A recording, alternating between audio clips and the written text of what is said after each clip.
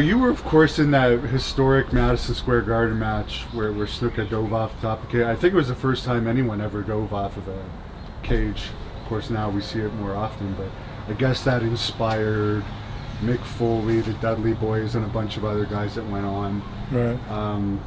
What are your memories going into that? Was that planned, and what do you think overall that's one of the most legendary matches in wrestling now? That was Jimmy.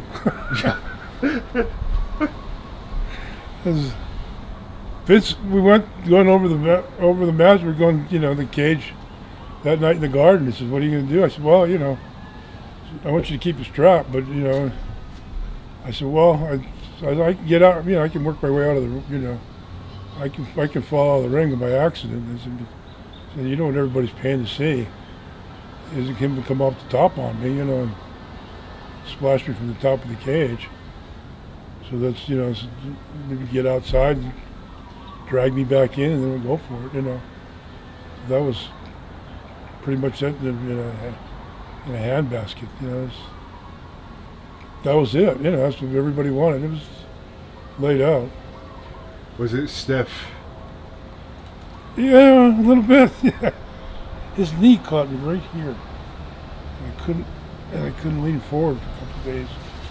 I lean forward and I'd go straight down. What's a payoff for something like that in the ballpark for let's just say a Madison Square Garden main event? Back in those days, barely $5,000. Okay. Now, God knows, millions. That's incomparable. Yeah, well now I think they just get the guaranteed contract, so I think Saudi Arabia, there's bonuses when they go over there. Yeah, sure. But like for your average, so basically one of the reasons why they eliminated house shows, I guess, is because the wrestlers don't get paid anymore to do them, so they don't like doing them. I haven't been over here in years.